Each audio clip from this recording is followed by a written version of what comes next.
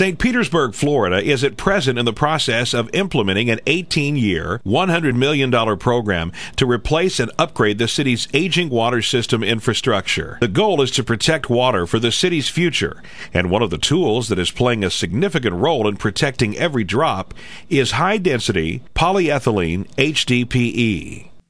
Many of the areas in St. Pete have been classified as historical preservation areas, with brick streets, granite curbing, and hex block sidewalks.